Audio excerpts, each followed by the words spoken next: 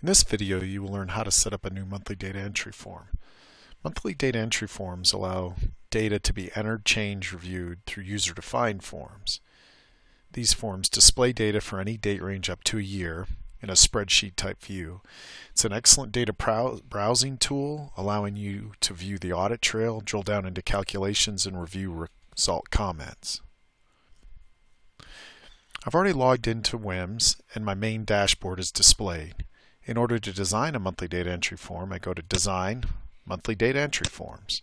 It's going to pull up the first form that I've already designed, and it shows me its name, what group it's in, and the variables that are in it. In order to create a new one, I simply click New. In this case, I want to review my TSS data, so I give it a name, click OK, and it creates the form and it puts it in the default group Monthly Data Entry. This group has already been created. I'm going to leave that as the default, and I'm going to go ahead and click Add. I want to look at TSS data, so I'm going to use the quick filter to filter and only see my TSS variables in my database.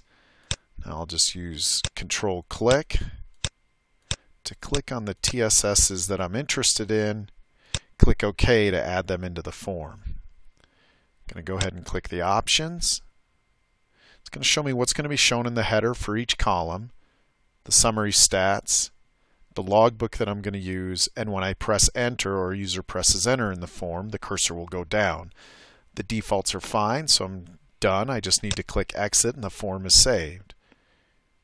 Go to Data Manager, Data Entry Forms, click on my monthly data entry group, and my form is now listed. Go ahead and click Open, and the form will be opened. The variables I've chosen are here. The data was already in the database, so they're going to be shown in this form.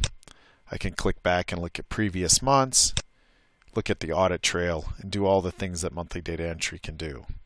That's all there is to designing a form.